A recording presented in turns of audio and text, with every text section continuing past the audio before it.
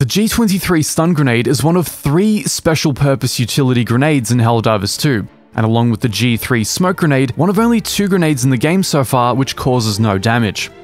The G23 came into the game with the recent cutting edge warbond situated on page 2 costing 25 medals to unlock.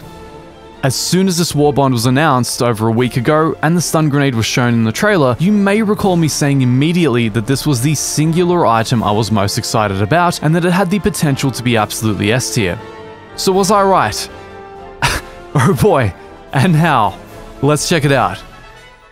The G23 stun grenade temporarily stuns all targets within the effective radius. It has a damage of 0, loop, penetration of 6, outer radius of 10, and fuse time of 1.8 seconds. All of these things together mean that you very rarely need to cook this grenade before throwing it, that it affects most heavy units, and that its AoE isn't particularly large. Sadly, nor is it persistent like EMS. It's simply a one-shot burst effect. Alright, let's try this grenade. Zone me, baby. Okay, so the AoE is pretty small. Oh, and it's not persistent. Okay. So, what makes this grenade so darn special? Well, it trivializes dealing with most heavy units. How? Well, let's take a look at my very first time trying it on a charger. Okay, well then. I stunned it, guys! I stunned the charger! Oh, get wrecked, son! Yeah, but the railgun was OP. Not bad, right? Let's take a look at another.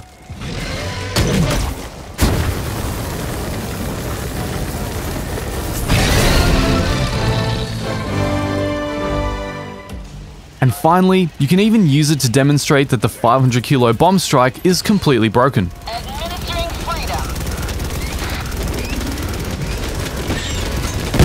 Have a taste of democracy! Okay, great. So the stun grenade and flamethrower trivialized charges more than the unnerfed railgun ever did, but it only gets better from here. Are you wondering what it does to Bile Titans yet? I sure was. Here's how that went. How'd you like the taste of freedom? Coming in hot.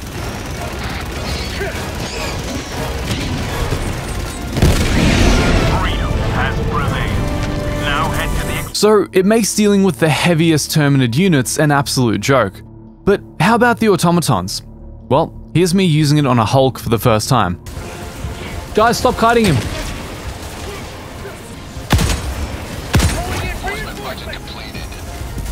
The railgun's OP and needs to be nerfed.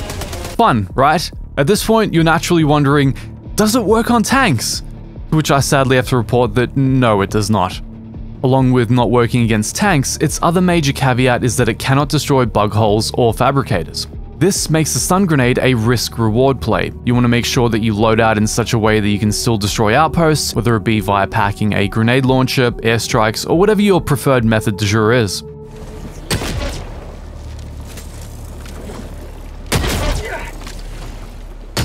The G23 can also be used to zone groups of enemy units, and thoroughly nail them with airstrikes. This is extremely useful if you have the complex stratagem deployment effect in action and would otherwise struggle to hit groups of enemy units that are moving around all over the place.